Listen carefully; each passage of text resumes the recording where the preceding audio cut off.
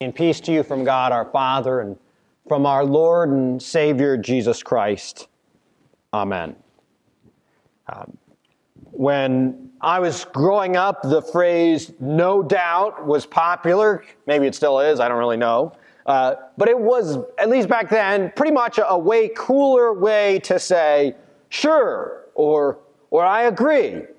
I also personally thought "no doubt" was a pretty cool phrase to say because a band called No Doubt was rocking the radio waves when I was in high school. But the phrase itself means there's no question, or I'm with you 100%, or I totally agree. As John tells the story of Thomas, he's encouraging you and I to move in the direction of no doubt when it comes to our faith and belief in the resurrection. Today's story is about doubting Thomas. Yet if we rewind the Gospel of John a bit, it turns out that Thomas is actually, at points, a pretty reliable and also a straightforward kind of character. He says, when no one else is willing to say it out loud, he asks Jesus, but Jesus, we don't know the way. What are you talking about? And Jesus goes on to say, I am the way, the truth, and the life. Even though Thomas thinks, and it turns out he's going to be right, that Jesus going to Jerusalem to visit Lazarus who has died will be fatal for Jesus, nevertheless, Thomas says to his brothers, let's go with him so that we may die with him. That's some loyalty. Thomas says that more out of solidarity at that point than out of faith. However, what Thomas says does turn out to be true, as is often the case in John's Gospel, but not in the way that he anticipates it. When I hear the name Thomas, I also can't help but think of one of my friends from the seminary whose name was Thomas Monakaraj.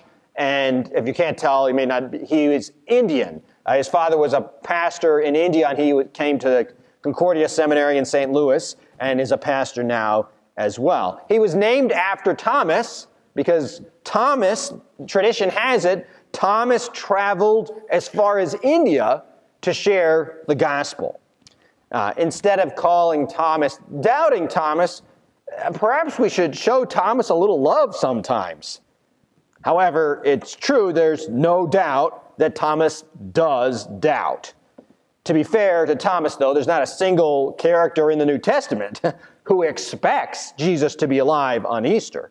Even those who are really listening to Jesus, listening closely, folks like Mary or John himself, they're completely devastated by Jesus' death and are initially shocked and confused when they first see the signs of the resurrection. As we look closer at Jesus, in particular, his conversation with Thomas, the point that we should take away is not so much, tisk, tisk, Thomas, why didn't you just believe?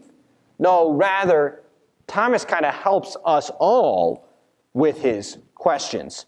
Thomas, even in the other points of the Gospel of John, Thomas has a way, it seems, of getting to the heart of the problem.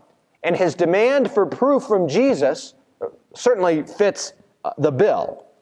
Having had my own share of doubts over the years, I've tried at least to employ a strategy of not condemning questions or nagging doubts. Because you notice in the story what didn't convince Thomas, right?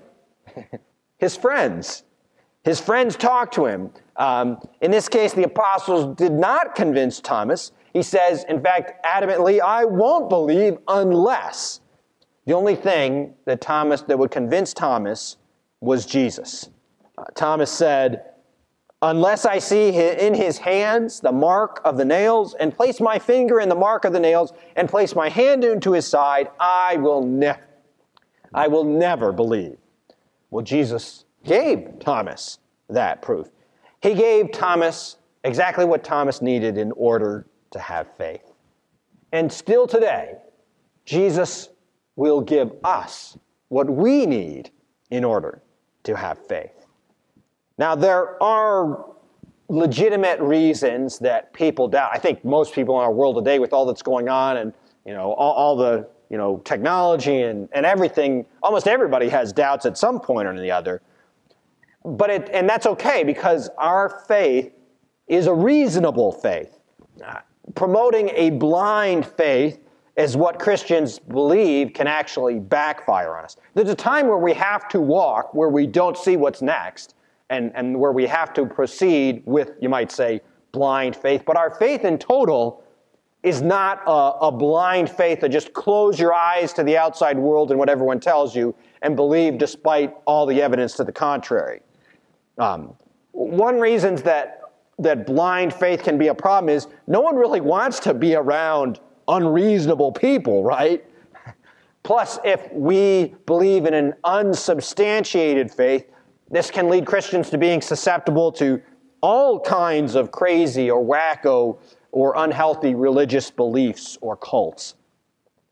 Sometimes people say that phrase, and it can be used in different ways, but the way it's sometimes used, you gotta have faith, can sort of be not helpful, as if the solution to doubt is just to shut your eyes. However, on the other hand, Jesus does tell Thomas the goal is not to continue in doubt, but to believe. Doubts certainly arise, and I don't think it helps anybody to demonize those who have doubts. But on the other hand, it's dangerous to live in doubt for too long. You might say, and this is true of doubt in just about anything, get an answer to your questions or doubt will drag you into disbelief. It's uncomfortable to be in a really heightened state of doubt. And so the good thing about that is it usually drives us to decide one way or the other. What Jesus doesn't want us to do is to just kind of give up because we have these doubts and tensions and just to throw in the towel and say, I'm not even trying anymore. If you have doubts, well, you're in good company. But what Jesus wants and what he invites us to do is to actually look closer at the questions you have, to get up close to Jesus and God's Word. Because I believe that Jesus can handle the scrutiny. The question is, can we handle Jesus being close to us? Sometimes the most helpful thing to do most helpful thing to say is not just believe, but it's better often simply to point people to Jesus. All the comments of the disciples didn't really help Thomas. However, hanging out with Thomas did lead, it turns out, to Jesus appearing to Thomas. Now, sometimes that's the way it is with us, too. Sometimes we can't convince others, but inviting them to be with us, or even with fellow Christians, can sometimes help people see Jesus better than any argument. In fact, throughout John's Gospel, whether it be John the Baptist, the first disciples, or this Samaritan woman, Jesus gives us, or Jesus, whoever you want to say it, gives us repeated examples of people who become disciples, not through argument, but through introduction. And that's typically, not every situation is the same, but generally, that's a good mission or evangelism type of advice. Introduction over argument. I wish you could argue people into the faith. I've tried arguing people into the faith, but it usually ends up as a failure to communicate. But it's not only my failed attempts. Studies show that often when we get into arguments, odds are people are more likely than not you encourage people to become more entrenched in their position when you argue with them. I would imagine that's especially true when the argument gets, heated. Maybe that's not true. But in general, you're more likely to have people entrenched in their position by just straight up arguing with them. Those of us, and I include myself in this because I like a good discussion or even a good argument, we like to assume that we're very logical. But at least at times, it might be more true to say that we are combative. We have a vested interest in being right because When we argue, we're afraid that we'll look bad or be punished. The mere idea of losing motivates us to push back, no matter how good or true the argument may be. And it's just much easier, I think, psychologically, to simply pick a side instead of actually listening or learning. I mean, think about it. When someone tries to argue you out of a position, their goal is to convince you, right? And so, of course, if they're trying to convince you, they give you all these reasons to agree with them. But sometimes the opposite happens. Even though all the information they've put in front of you is trying to encourage you to a new position, we end up digging our heels in. We walk away perhaps more convinced than ever that they are wrong and we are right. If you want to win an argument, then go for it. Attack, we might say. But if our goal is not to win an argument, but to introduce people to Jesus, then we have to show them him. Remember, I think, again, there's some exceptions, but generally, introduction over argument. I mean, which would you rather do? Get into an argument with somebody or meet somebody new, meet somebody interesting? Proclaiming Jesus is alive, showing people Jesus is typically far more effective than arguments or discussion. Now, unlike the apostles, we can't promise Jesus will just show up in our living rooms, at least not in the same way that he does for Thomas.